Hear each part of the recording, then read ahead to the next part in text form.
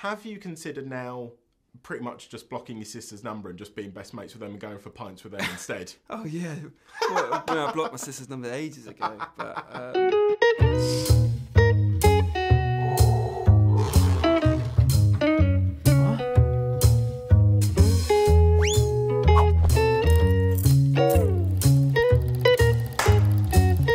Have you had a busy day so far? It has been, yeah. I'm so bad at just whiffle waffle. Well then this is going to be a great interview then. Oh, great then. Whiffle waffle through it, I don't mind. In See How They Run, you obviously play Dennis the Usher. It's not the most glamorous of jobs when you've got Adrien Brody playing a film director and producer, you've got people playing detectives, but look at you now, you've made it big time, bud. I know, someone's got to be the usher. Someone's got to be, you know, telling people where to sit. So. Heroic, if anything, I'd say. Do you know what? If I was on the Titanic, I'd be calmly escorting people to the lifeboats. I'm actually about to bring in a Pride of Britain award for you right now. Brilliant. Carol can't make it. But what I want to know is, now that you're a big Hollywood star now, what was the worst job you've ever had? The worst job? I worked in the sausage factory over a really, really hot summer where I had to salt the skins, basically. I mean, it was fascinating if you want to know how sausages are made. I don't really care about the film. Let's go, sausages. So, basically... it's sort of this like basically I just had to deal with like meters upon meters of like intestine skin, right? And you put it on this sort of tube, and then I had to salt it, and then anyway, yeah. If you talk to anyone else about sausages on this whole junket tour, I will come for you. But you know what? It was I remember that summer so well because Michael Jackson died that summer.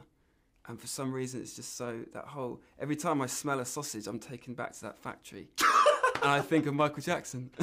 I don't need to ask anything else now. That is it, done. Done. So obviously in this, you've reunited with this country boy, Charlie. Yeah. At what point during this process did you think, I need to get him on board? To be honest, I was dead against it. But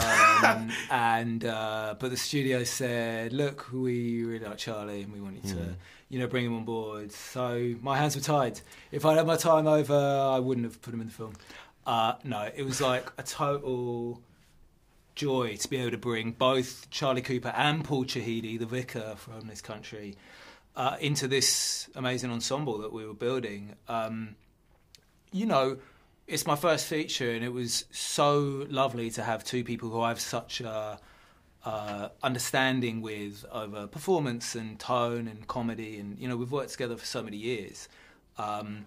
And then to put them in this cast with actors from such diverse kind of backgrounds was really amazing. Shame without Sam Rockwell though, having to include him as well. Yeah, definitely by that point we were desperate. And we were like, well, after I turned you down and said no, I suppose next best thing. You're now in a film with Saoirse Ronan, Sam Rockwell, Adrien Brody.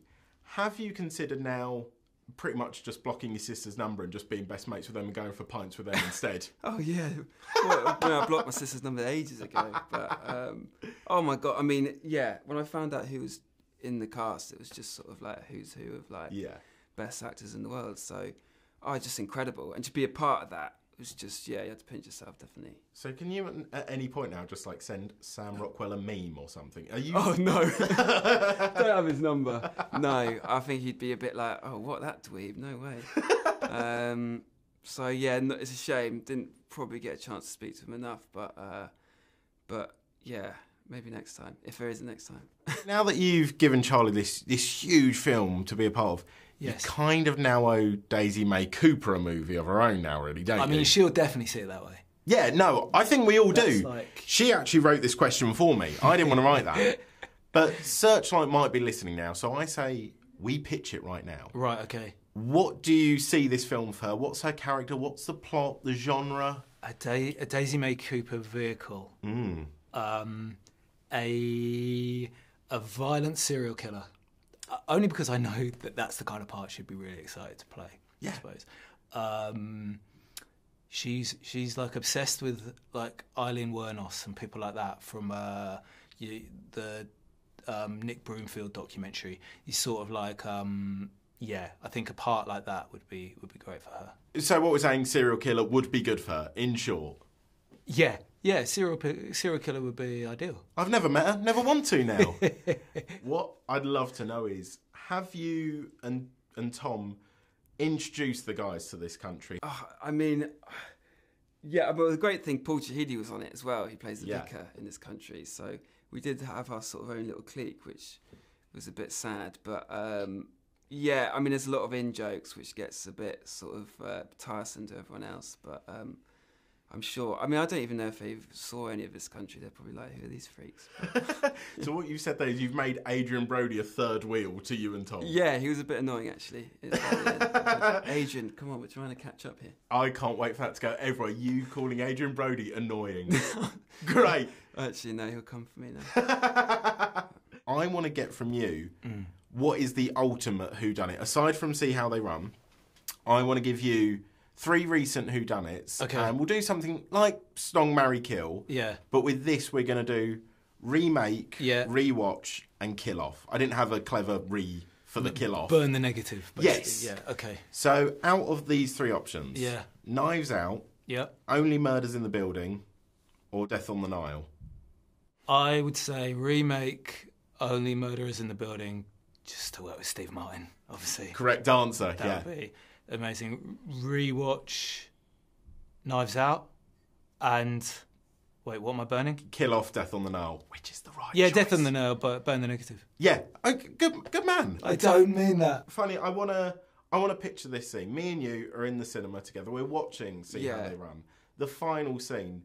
But on the right of me is Kurtan. Yeah. I want to know how he'd react to that final scene of See How They Run. I'm there with popcorn. What would he say? He'd probably say there's not enough brains being spilled or not enough gore, I reckon. He probably likes his gory films, yeah. He's a sicko, really. He's a sicko, yeah. He could take Adrien Brody when he comes for you. Oh, definitely, yeah. Oh, this is trash talk. I'm setting this up. When I meet Adrien Brody, I'm getting you 2 fighting. I mean, I'm up for it. Get us to Saudi Arabia, put us in a ring. I mean, it wouldn't be a great fight, although he'd definitely be stronger than me. Thank you so much, mate. And best of luck with the film and with the fight, more importantly. Yeah, thank you. Cheers, need mate. it. You'd be my manager.